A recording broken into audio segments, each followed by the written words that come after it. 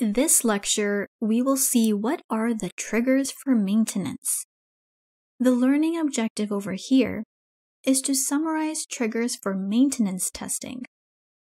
The first point is maintenance testing is done for both planned and unplanned changes.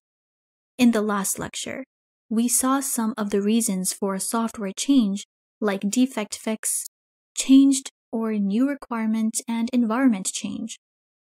When we say planned changes, we mean changed due to defect fix, feature enhancements, etc., and unplanned changes are due to an external impact on the application, for example, law of the land changed. Triggers for maintenance testing are of two types: modification and migration. When we say change is due to modification, it refers to planned enhancements. Examples of planned enhancements are corrective and emergency changes, changes of the operational environment, such as planned operating system or database upgrades, upgrades of commercial of the self software, and patches for defects and vulnerabilities. Next is change due to migration, and an example of it is platform change. Let's first see an example, and then we will go through these points. Suppose you have a platform with version 1.0 and application with 5.6 version, and there is data communication between them. Now, if the platform changes from 1.0 to 2.0, this may impact data communication with the application.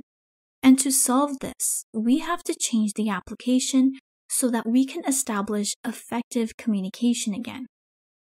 Let's now go through the points. We saw in the example that if the platform on which application runs changes, then the application will also undergo changes. And that's why we need operational tests of the new environment, as well as of the changed software. This also includes tests of data conversion, when data from another application will be migrated into the system being maintained. At the end of this lecture, we will see reasons for migration. I will just go through the points as they are self-explanatory. Retirement, such as when an application reaches the end of its life. When an application or a system is retired, this can require testing of data migration, or archive if long data retention periods are required. Testing restores or retrieves procedures after archiving for long retention periods may also be needed. Regression testing may be needed to ensure that any functionality that remains in service still works.